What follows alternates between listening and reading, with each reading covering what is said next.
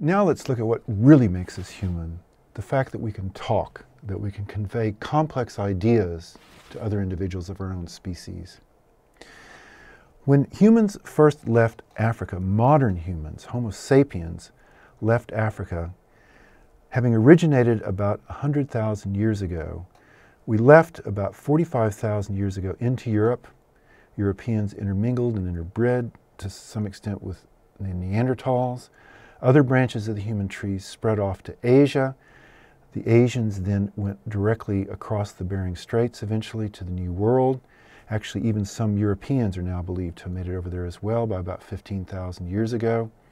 There was a southern lineage that followed the coast of Asia and made it all the way down to Australia, the Aborigines. And in fact, these may have been some of the first to leave Africa about 70,000 years ago. This is based on some hair samples that were collected in Australia and then been dated by carbon dating. Point is that we have a common origin from Africa, one species that then radiated out over all the rest of the earth. And what we can now do by looking at language, because all these people can talk, everybody has language once we left as Homo sapiens, we can look at distinctions, similarities in the vocabulary, syntax, all the aspects of our languages across the world, and we can do a classification just like we would if we were using DNA.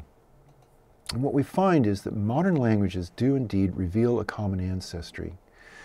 If we look at European languages, so French, German, Latin, Italian, all of those, they're so similar to each other in that broad scheme of things that they all would cluster on one little twig down here.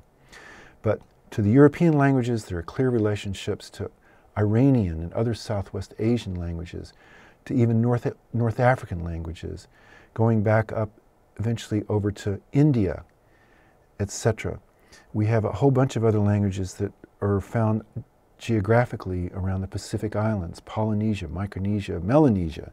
Okay? The African languages are more similar to each other than they are to the others in the other parts of the world. So we have then this diversification, kind of mutation in the use of words, just as we'd see in genetics.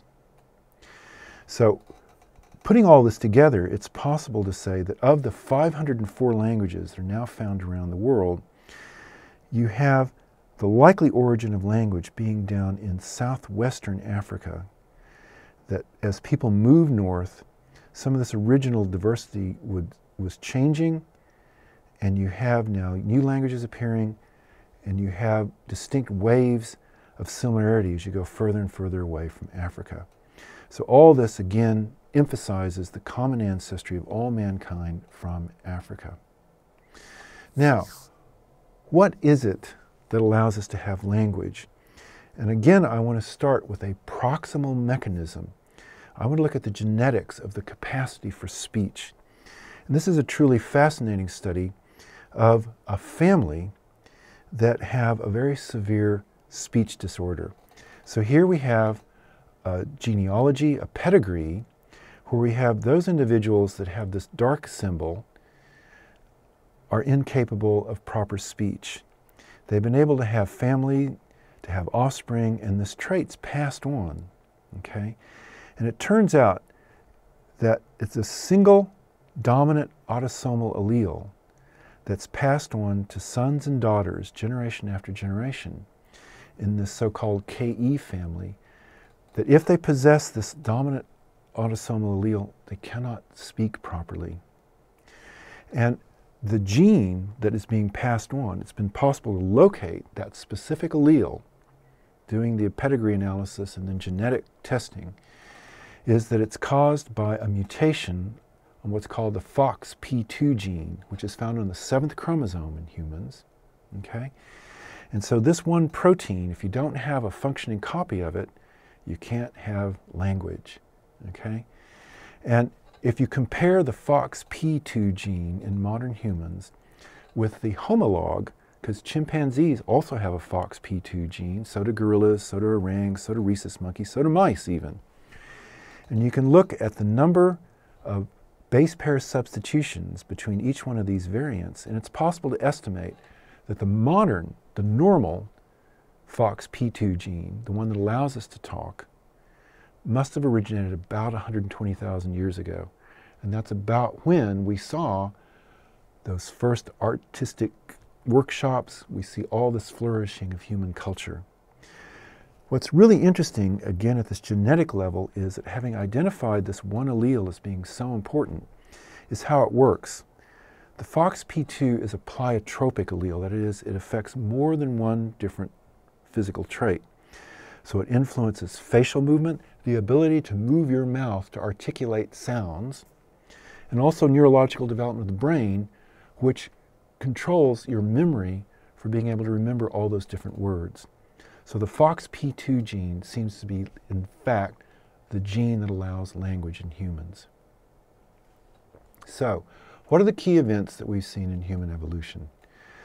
Enlarged brain size. The proximate cause, as we saw, were changes in regulatory genes. It only took a few changes to get a bunch more proteins that would ultimately cause a larger brain. And although I didn't mention it, there's also data to suggest that in our larger brains we have many more connections between the different neurons, so that we're able to connect a lot more information with our brains.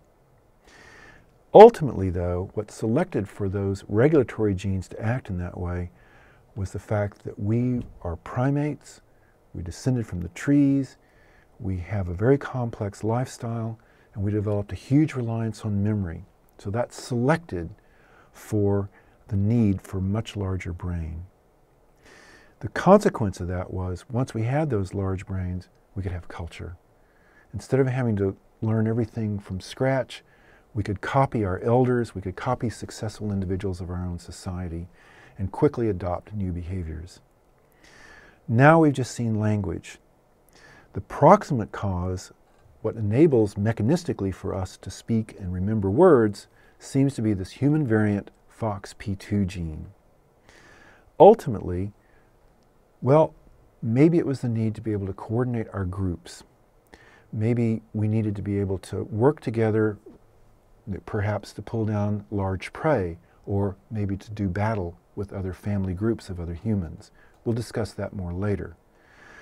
Clearly, a consequence of having language is we see this true flourishing of art, music, religion, and large-scale societies.